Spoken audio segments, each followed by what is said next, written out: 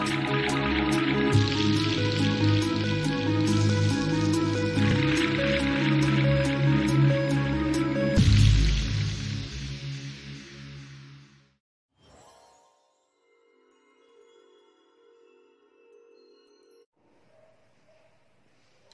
everyone, this is Daily Desperation at muli po akong mag-inspire sa inyo ng word ng Panginoon.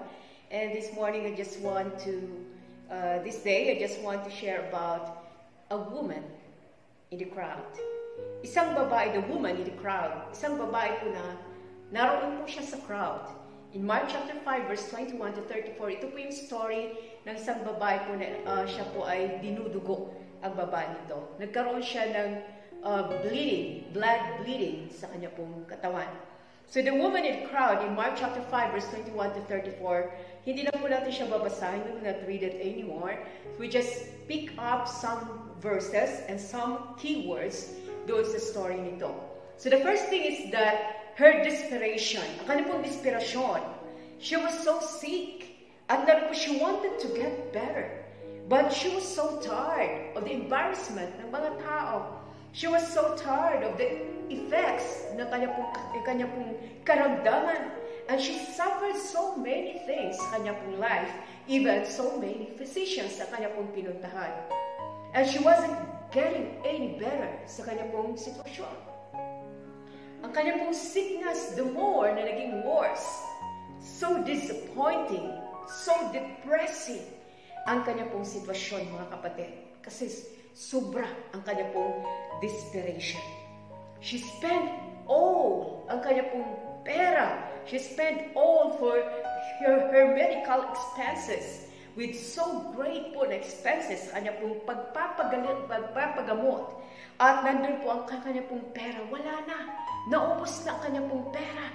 So bakit sometimes pinaka-last course natin ang Panginoon? Last po nating nilalapitan ng Diyos sa panahon po na grabe yung ating sitwasyon. God is more powerful. God is so great. He's so awesome and powerful God. Kaya kapatid, minsan, nahuhuli natin lumapit tayo sa Panginoon sa time po ng ating mga desperasyon ng ating pong buhay. Ang kanyang condition, pangalawa pong kanyang condition, ng babae ito, she struggled through the crowd. So nag-struggle siya sa mga crowd kasi pag nakita siya, pandidirian po siya. Pag nakita po siya ay nandun po na baka nandun po na maka-afflict siya sa mga tao. And even to Jesus. So nandun po na siguro makontaminate niya ito pong mga tao po na sumusunod kay Jesus. Itong mga tao following Jesus. Or even Jesus, baka makontaminate niya ang Panginoon. At nandun po mapunish po siya. So sa time na si Kristo, kapag tayo po'y may sakit, nandun po na ang mga tao po noon, at that time, bawal sa kanila ang may sakit na lumapit sa mga tao, lalo na pag nakakahawang sakit. At sila po'y parurusahan. So she was so searching for Jesus. Nung narinig na si Jesus, last course na ni Jesus sa kanya. Last na niyang malapitan ang Panginoon. At naroon kapatid, nung siya po'y nakarinig na si Jesus ay darating sa lugar po nila, sa sobrang dami ng mga tao, siya po ay nakikistruggle doon sa sobrang dami ng tao, na kahit po sabihin natin na nagkaroon siya ng bleeding sa blood, bleeding of the blood. Pero naroon kapatid, hindi po niya inintindi ang mga tao. Ang kanya pong gusto ay makalapit lamang sa ating pong Panginoon. She desperately wanted Jesus to heal her. But she knew that ang kanyang bleeding would cause Jesus to be unclean under the Jewish law if she touched the Lord. Sometimes we feel that our problems will keep us from God, but He's always ready to help. No matter how impossible the problem is sa atin, He's always ready to help. We should never allow our fear to keep us from approaching approaching our Lord Jesus Christ, katulad ng ginawa ng babae nito. Hindi siya natatakot. At nandun po, he never allowed that fear na hindi siya makalapit sa Panginoon. Ganun din po ang gawin natin. Huwag nating hayaan ang takot ay magiging hadlang para po tayo hindi makalapit sa Diyos. Ang Diyos po natin ay nandun po approachable ang ating Panginoon. So tingnan natin ang commitment. Nung siya po nag-search kay Jesus, ang kanyang conviction, if I may touch the hem of His clothes, I shall be whole. Behold, sabi ng babae ito.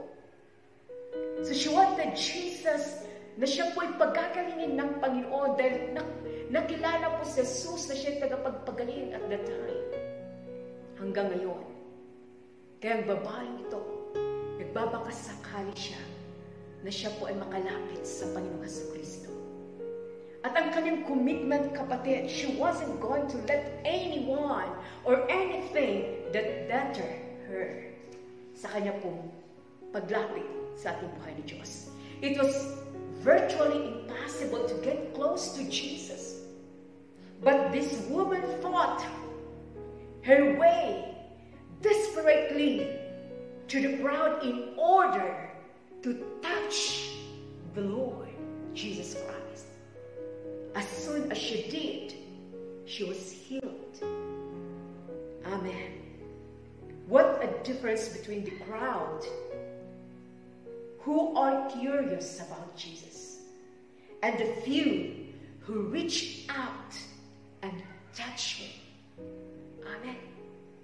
Today, marami pong mga tao, they're so familiar with the Lord, but nothing in their lives change by this passing acquaintance of the presence of the Lord. Kapag naranasan po natin ang presence ng Diyos, ay meron pong pagbabago sa buhay po natin, mga kapatid. She wasn't going to let anybody discourage her. Ayaw po niyang makapag-discourage. Ma-discourage po siya because of the crowd or because sa mga sasabihin ng tao. It is only faith that releases God's healing power. It will release the healing power of Jesus, yung ating pananampalataya. So mga kapatid, move beyond curiosity. Reach out to Christ in faith. Hindi lamang po tayo maging curious sa pagsunod sa Panginoon, kundi po we have to reach out Christ in faith. That the touch of Jesus will change your life forever. Amen. Kaya nung time na nakalapit siya sa Panginoon, ang babae nito, tingnan natin ang kanyang deliverance sa verse 29. Nung time po na siya po ay, siguro sa pag-struggle niya, naaapakan niya siya doon sa sobrang dami ng tao, at naroon po siya, sabi na, I may only touch the hem of His garment, I shall be whole, sabi ng babae. Nakalmay laylayan ng damit ng Panginoon. Pwede naman po siyang tumayo. Pero siya nakipag-struggle kasi pag tumayo siya, makilala siya ngayon yung babae po na may sakit at nandun po matatakot ang tao or siya po'y babatuhin ng mga tao at that time. Kung kaya siya po'y nag-struggle, that I may only touch the hem of God's or Jesus' garment. Ang kanyang deliverance po, mga kapatid. Dahil po sa kanyang pag-struggle, dahil po sa kanya pong pananampalataya, she was cured. Amen? Verse 29. Immediately the bleeding stopped and she could feel in her body that she had been healed on her terrible condition. Amen. Once Jesus' healing power spread, crowds gathered just to touch Him. Ganun ka-powerful ang Panginoon. That even na maating po siyang mahawakan, magkakaroon ka ng healing power because of Jesus. Amen? Pero hindi po magician ang Panginoon. He is real. Instead of desiring God's pardon and love, He wanted a physical or a chance to see a spectacular events. At naroon, naramdaman ng Panginoon Jesus, there is something in him na nawala. So she confessed, ang babae nito. Verse 33, then the frightened woman, trembling at the realization of what had happened to her, came and fell on her knees in front of him and told him what she had done. Amen. So si Jesus ang nagpagaling sa babae because of that faith ng babae ito. She was comforted ng ating Panginoon. In verse 34, and He said to her, daughter, your faith has made you well. Go in peace, and your suffering is over. Amen. This is the promise of God as we touch the Lord, as we reach out to Him. There is a healing power, and we will be comforted by the Lord that our suffering is over. Amen. Kaya kapatid, isang bagay lang, if you need the touch of Jesus, you need faith sa Panginoon. Amen. Ito yung ginawa ng babae, kapatid. Very encouraging ang kanyang pong ginawa. That I may only touch the hem of His garment, I shall be whole. I shall be healed sa aking pong sakit. Amen. What miracles you want Jesus na magawa ng Panginoon sa iyo?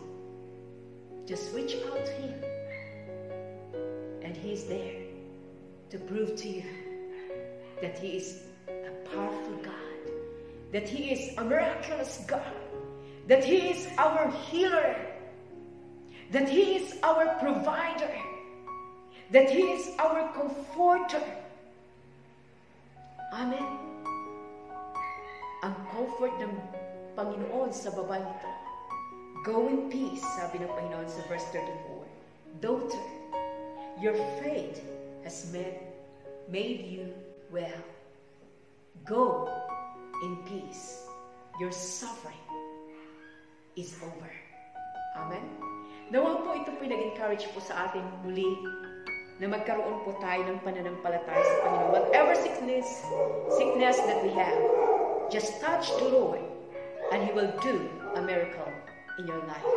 Ito po muli si Daily Inspiration po na nag-inspire sa inyo ng mga salita po ng Panginoon. Magandang araw po sa bawat isa sa inyo. At nawa po ay iingatan kayo ng Diyos at maging malusog at malakas. Maraming pong salamat and God bless.